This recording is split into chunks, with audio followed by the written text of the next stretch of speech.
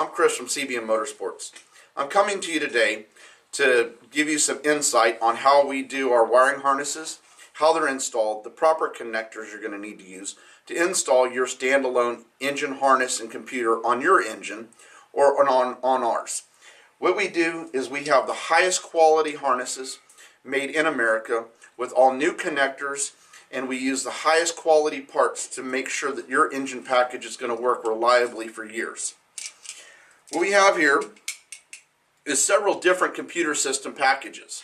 We have everything from the early LS motors all the way to the latest LS7s, LS8s, LS9s. I can go on for a while.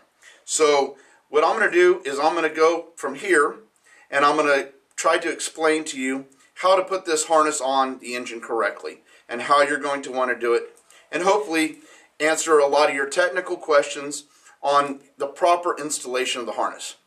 We'll get going, and I'll show you on an engine how we're going to install this harness. We'll see you soon. Hi, this is Chris again from CBM Motorsports. This engine here is a display engine I'm going to be using to install an engine harness correctly, answer some of your technical questions that I've seen people ask, and kind of give you a brief overview of what we have here. This engine here is similar to an LS3 engine. Obviously it has our hot rod package on the front for, hot rods. It could be an airboat, sand rail. To answer some of your questions on the engine here, basically you're going to have 8 coil packs. You have 4 on one side, 4 on the other. You have the throttle body. Your mass airflow sensor would be mounted to your throttle body, as well as your map sensor here is going to be either mounted, you see them mounted here on the front side of the intake manifold on some engines. Some engines you have them on the back side of the engine here. Down on the side of the engine, behind where the starter would be located, you're going to find your crank sensor. There's 2 different kinds of crank sensors you may have. 1, a 24X reluctor, or 2, a 58X reluctor. The 58 is going to be noted by a gray connector. The black one is going to be your 24X. I'll explain more later on all of that. Some LS engines, the LS ones primarily, some of the cast iron engines, truck engines, are going to have your cam sensors going to be located in the back behind the intake manifold.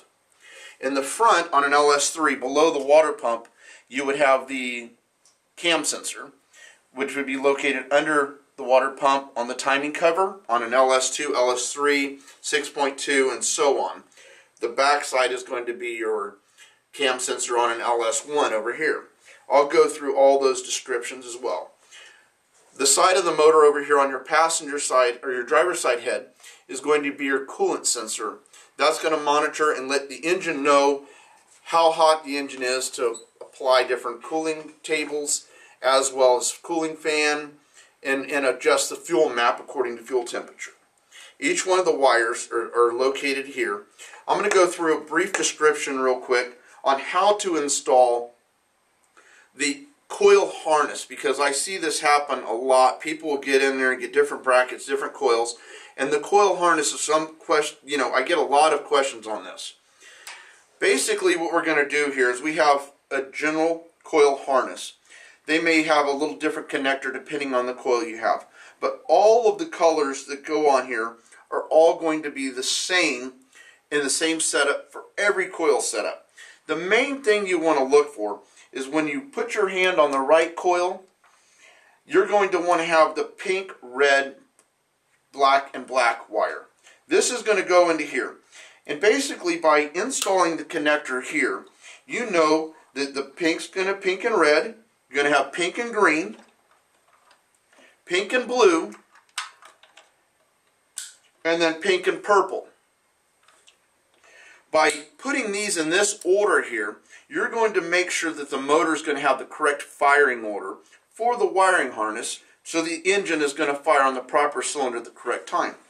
Now if you look at the other side, on the driver's side head, this head is the same setup, but on your right hand, this is going to be pink and red, pink and green, pink and blue, pink and purple. Is basically the opposite of what you have on this head to this head, where you could take this coil pack and remove it. What I commonly see is people taking and they'll make them the same. They'll put the pink and red on the front, pink and green, pink and blue, pink and purple, and what happens is when you try to fire your engine, you end up with a popping, banging, misfire, out of time engine. So this simple little test, by looking at these and making sure these are in the right order, is going to ensure that you're going to have a proper fired engine.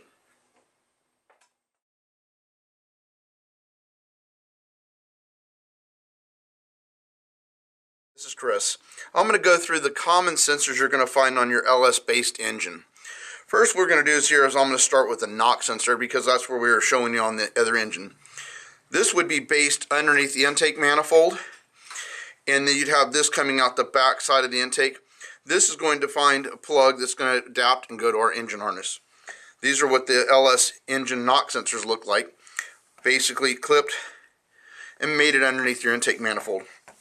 Most LS3s, LS2s, LS7 engines, you're going to find a knock sensor like this. This knock sensors are typically one on each side of the engine, based near the oil pan on the side of the block. Okay, now we're on to crank sensors. These are the two typical crank sensors you'll find on an LS engine. The black one is for a 24X reluctor wheel. The gray one is going to be for a 58X reluctor wheel. These are typically on a factory engine, would be based behind the starter on the side of the block. As well as you have the cam sensor, which is mounted on the front timing cover of an LS2, LS7 engine. If you find this sensor on the front timing cover, it's typically mated to a 58X, but as well it could be a 24X. On an LS1 engine, 6 liter, 5.3 cast iron motor, you're going to find a sensor like this mounted in the engine below the intake manifold in the back of the engine. And you'll find this connector. This is a cam sensor commonly used with the 24X. You will not find this sensor typically with the 58X sensor. Just wanted to bring this small harness out so people have questions about this. When you buy a GM crate motor, or you find a motor at the wrecking yard or wherever you happen to find the engine, typically you'll find a harness like this. These are typically mounted to the front timing cover to allow ease of installation for the factory. So this would be mounted something like this with the harness. If you're installing one of our harnesses, what you're going to need to do is you're going to need to remove this bracket from the engine.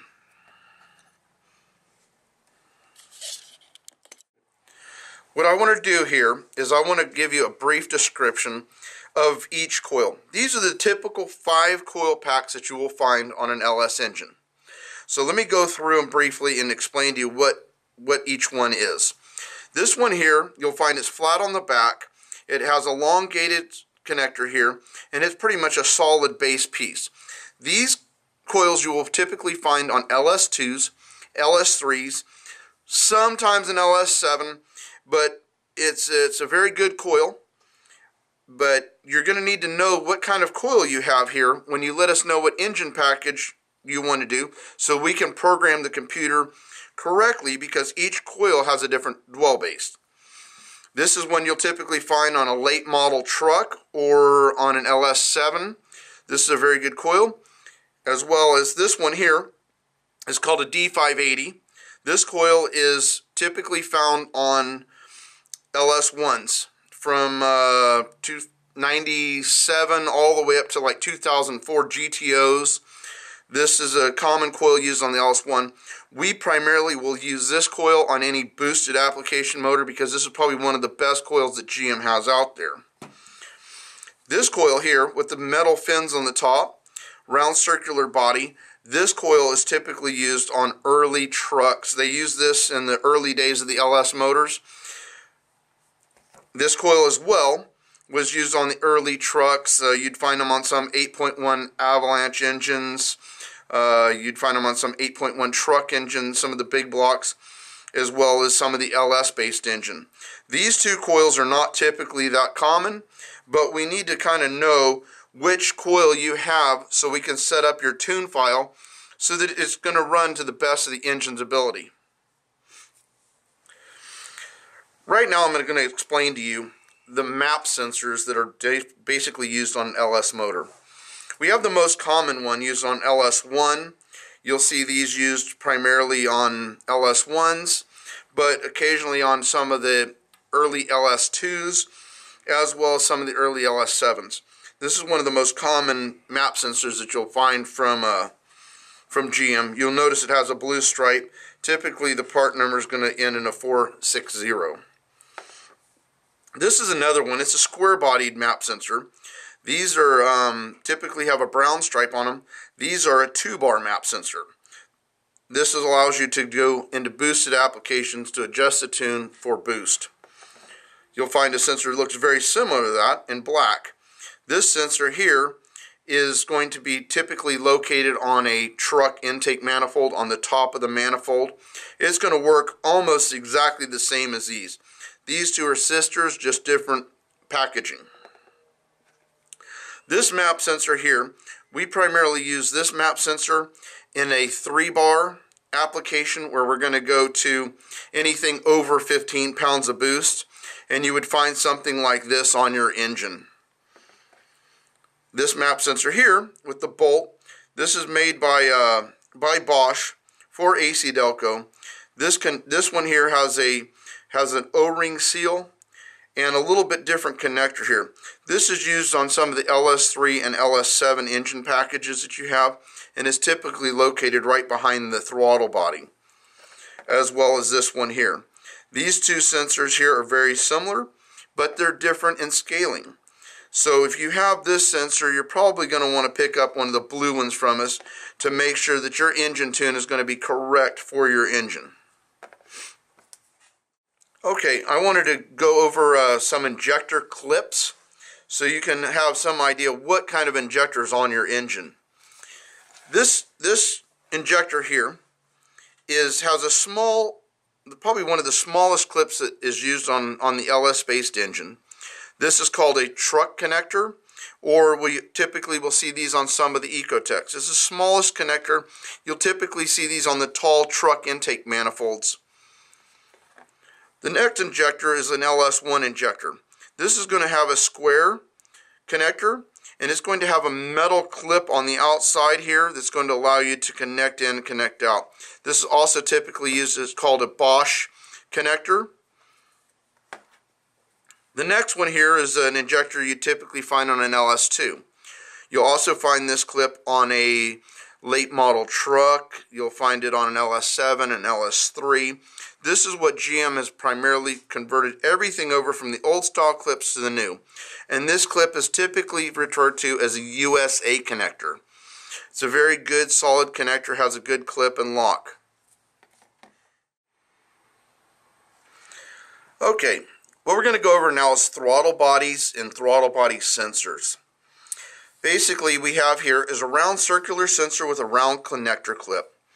This sensor here is your throttle position sensor. Basically, it's going to let the engine know where the throttle position is to adjust your fuel, as well as the IAC connector. The idle air control sensor basically steps in and steps out and controls your stall, your recovery rate, makes it easy for a cold start. But this sensor allows extra airflow to come through the throttle body and allows the engine to hold RPM. What we have here is a LS1 throttle body. This throttle body is used on most common LS applications.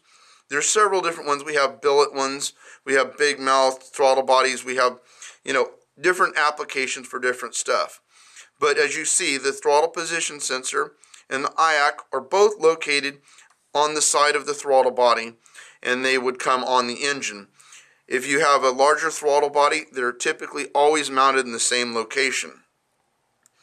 Other than that, you may end up having an electric throttle body on your engine.